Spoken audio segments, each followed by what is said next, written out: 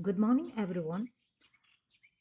In the previous sessions of geomorphology, we always discussed about the two major forces that runs on the earth, that is the endogenic and the exogenic forces. And we have discussed much about both the endogenic and the exogenic forces. So the exogenic forces are those forces that operate on the surface of the earth. So these exogenic forces are always busy in removing the unevenness of the earth's surface and make efforts to level it down. And we call this activity of leveling of the earth's relief as denudation. Hence, denudation is the sum total of weathering and erosion. So in today's session, before going to the topic of denudation, we will be discussing about weathering. So what is weathering? The disintegration or the alteration of rocks in its natural or original position at or near the surface of the earth, either through the physical or chemical or biological processes which are induced or modified by wind, water or climate. We term it as weathering. Simply, you can define it as the weathering is the process of disintegration and decomposition of rocks in situ. So here, in situ refers to the weathering is a static process. So what makes a difference between the weathering and erosion? During the weathering process, the term in situ signifies that the translocation of the disintegrated or the alterated material occurs in the immediate vicinity of the rock exposure so that the rock mass remains at the same place. Hence, weathering can be distinguished from erosion by the fact that the erosion generally includes the transportation of disintegrated rock and soil away from the site of degradation. This weathering is a long process that takes hundreds of years to happen. Generally, weathering involves two types of changes in the rock. First one is the physical or the mechanical change, where the rocks are disintegrated either through the change in the temperature or maybe through the change in the frost action or through the biological or the wind action. The second type of change is through the chemical change. Here, the rocks are decomposed either through the static water or with the help of oxygen or carbon dioxide. The nature and the magnitude of weathering differs from one place to another and from one region to another region. Thus, the weathering of rock is affected and controlled by agents of weathering like lithological and structural characteristic of rocks, the slope of a region, the climate, the topography and relief. So let's look into which are the major controlling factors of weathering. The first one is the composition and the structure of the rocks. We all know that weathering involves disintegration and decomposition of rocks. Hence, the composition of minerals, joint patterns, faulting and folding largely determine the nature and intensity of weathering. Consider the case like that of a carbonate rock. A carbonate rock has more soluble minerals and hence they are easily affected by chemical weathering. Similarly, take the case of rocks with vertical strata. Such type of rocks are easily loosened or broke down due to change in the temperature or due to the frost action. At the same time, a rock having horizontal beds are more compact and are less affected by this weathering mechanism. The nature of ground slope. The rocks in regions of steep slope are easily disintegrated due to mechanical weathering, and these weathered materials will be instantly moved down the hill slope. On the other hand, if you take the case of regions with a gentle and moderate ground slope, they are less affected by mechanical disintegration. The third factor is that of climate. Climate is considered to be the most important factor of all types of weathering, as each climatic type will produce definite condition for a particular type of weathering. For example, take the case of that of a chemical weathering, which is more dominant in tropical humid areas because it has more availability of water and high temperature. At the same time, the mechanical weathering is less effective in those areas. On the other hand, if you take the case of a mechanical disintegration, this type of weathering is more dominant in tropical and semi-arid regions, where the factor of chemical weathering will be very less. The fourth major determining factor of weathering is that of floral effect or the natural vegetation. The nature of weathering is also determined by the presence or absence of vegetation in a particular region. It should be clearly pointed out that vegetation is partly a factor of weathering, and at the same time it is partly a factor of the protector of rocks. If a region is having high vegetation, those regions, the rocks will be binded through the network of roots by the trees, and thus they will be protected them from weathering and erosion. At the same time, the penetration of the rocks weakens the soil and thereby breaks the rocks into several blocks. Now, let's look into the different types of weathering process. As we discussed earlier that weathering is the physical disintegration and chemical composition of rocks, there are various elements like that of physical and chemical for weathering. In addition to the elements of weather, plants, animals, and even man himself are responsible for breaking this rock. And this is being termed as biological weathering. Thus, the weathering is of three major types: the physical or the mechanical weathering, the chemical weathering, and the biological weathering. It should be also noted that these all types of weatherings are intimately interrelated to each other, so that it is very difficult for us to isolate one process from other. Take the case like that of a chemical weathering. No chemical weathering will take place without any physical stress on it, or the disintegration of the rock by temperature expansion or the thermal expansion does not occur in the absence of chemical process associated with the presence of water. Now, let's look into the first type of weathering, that is the physical weathering. In physical weathering, the rocks are generally broken by the physical force without any change in their chemical composition.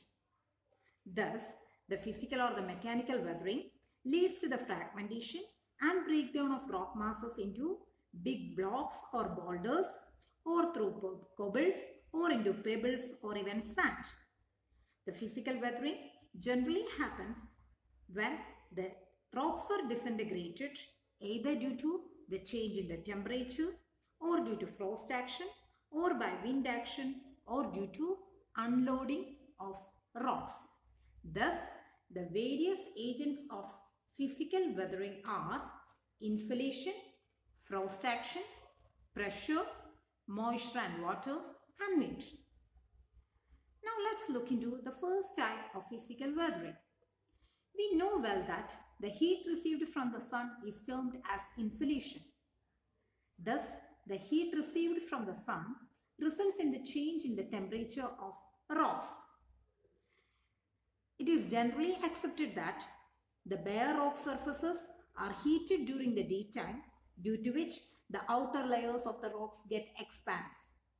During the nighttime, the rocks are cooled due to the relatively decrease in temperature, and this leads to the contraction in the outer layer of the rocks. This type of effect of insolation on the rocks can be best seen in the hot deserts, where the diurnal range of temperature is very high. The day temperature will generally suddenly shoots up in these areas, while the temperature suddenly falls even to freezing point at night times. The rock will expand and contract alternatively. This rapid expansion and contraction of rocks leads to cracks and joints in the rock. The rocks will split and will get broken into big blocks. This type of physical weathering is termed as block disintegration. It is not necessary that all rocks are good conductors of heat. There are some rocks which are not good conductors of heat. The outer surface will get heated quickly while the inner part still remains unaffected. The alternate expansion and contraction of the outer layers will be more than that of the inner ones. Such differential heating of outer and the lower shells of a rock mass will cause flaking. The outer layers are subsequently peeled off from the main mass of the rock in the form of concentric shells due to flaking. Such type of shattering of rocks is termed as exfoliation. Thus, exfoliation is also termed as onion peel weathering, that refers to the peeling of concentric shells of rock due to combined action of heat and wind in hot, arid and semi-arid regions and also in monsoon lands. This process can be found more common over the crystalline rocks.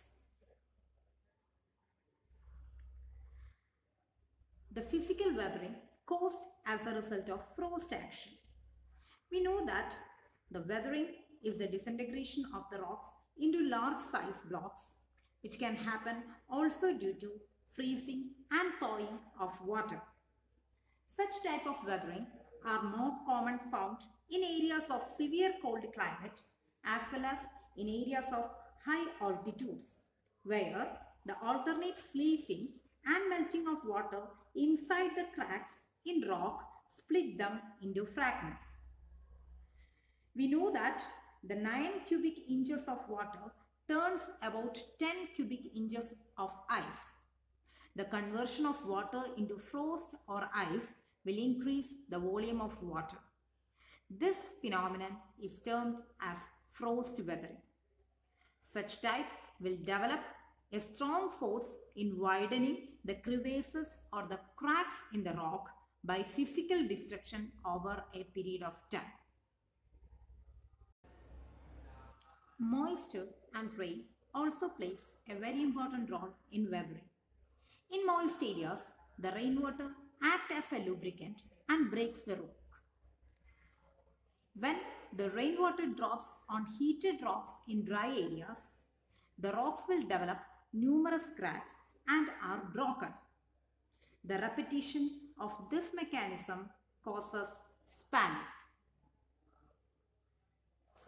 Many rocks are formed deep into the interior of the earth under the combined influence of pressure and temperature. When the rocks above them are eroded away, these rocks are exposed and are released from high pressure. Due to the release of the pressure, the cracks are produced in the rocks and the exfoliation starts. Granites, massive sandstones, conglomerate and limestone are more affected by sheeting, spalling and block disintegration due to the release of pressure by the unloading of the upper layers. Thus, the removal of the incumbent load is termed as unloading. Now, let's move into the chemical weathering. The decomposition and the disintegration of rocks due to some chemical action can be termed as chemical weathering. Thus, chemical weathering is considered to be more important than mechanical weathering in almost all climatic regions. The chemical weathering will result in an increase in the volume that produces stress within the rock, lower density of materials, the particles of smaller size that will produce a larger surface for the chemical interaction, and a more stable mineral. There are mainly two major end products for the chemical decomposition and disintegration. One is the residual, such as clay, and the other one is a soluble, such as calcium bicarbonate, which can be removed by solution. Following are the main processes that constitute the chemical weathering. The first one is that of solution. Solution is considered to be the first step in the chemical decomposition and disintegration of rocks. Solution can be referred to the dissolution of soluble particles and minerals from the rock with the help of running water. Solution of the rocks mainly depends on the nature of the rock, the solubility of the rock, and the volume of the solvent, that is the water. Limestones are more prone to solution process, which depends on the temperature, carbon dioxide, and the content of water. When the rainwater will mix with the atmospheric carbon dioxide, it becomes active solvent, and when it comes in contact with the carbonate rocks such as limestone and dolomites, it dissolves the rocks, leading to weathering. The solution of limestone and dolomites have given birth to a very interesting landscape known as karst topography. When a rock is exposed to atmosphere, the atmospheric oxygen present in the rainwater will get entered into the chemical union with its constituent minerals, especially like that of iron compounds. This results in the decomposition of rock, leading to its crumbling into a powdered mass. This process is termed as oxidation. During the process of oxidation, the original color of the rock will get changed either into red or yellow or brown. This process can be compared similar to that of the rusting of iron. The chemical union of water with a mineral is termed as hydration.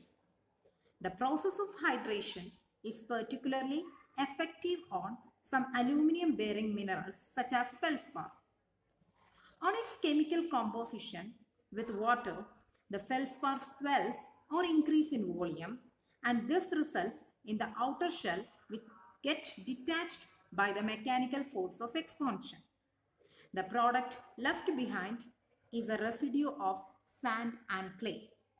One of the best examples of deformation caused due to hydration is the transition of anhydrite into gypsum. Rainwater, in the course of its passage through atmosphere, will dissolve some of the carbon dioxide present in the air. This will turn the water into weak acid like that of carbonic acid, which will act on the limestone rocks. And this process is termed as carbonation. Thus, carbonation is the reaction of carbonate or bicarbonate ions with that of minerals in the rock. Animals, plants, and man himself are also responsible for the weathering of the rocks. Biological weathering refers to the decomposition and the disintegration of rocks due to organic materials of both flora and fauna. Simply, you can define as the weakening and the subsequent disintegration of rocks by the plants, animals, and microbes can be termed as biological weathering. The earthworms and other burrowing animals such as rodents, rats will play an important part in the weathering of the rocks, as the burrowing animals burrow into the cracks in a rock and making it bigger and split the rock. The growing rootlets of shrubs and trees also exert incredible force as they work down into the crevices. As the roots of the plant expands, the cracks in the rock will also get expand, and the rock will get weakened and breaks into pieces. Although the process is physical, the pressure exerted by these plants is termed as a biological process. So, I hope you have enjoyed today's class. For clarifications and queries, please post in your suggestion box. Thank you and have a nice day.